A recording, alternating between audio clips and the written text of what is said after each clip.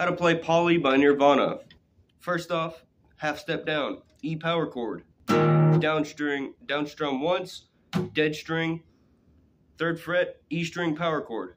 Down up, dead string, 5th fret power chord on your A string, dead string, then up to the 3rd fret on the A string, and from the top. Then for the chorus, you're going to slide up from your 3rd fret on the A power chord.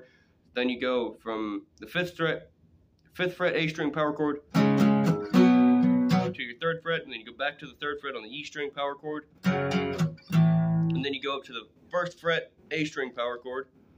Then you slide back up and start over. So from the top.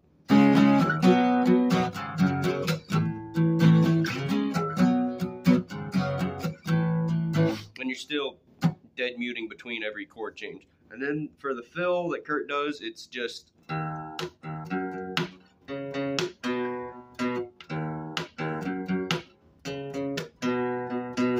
bass line for the power chords of the verse, and then you hit your guitar with the pick, and that's it.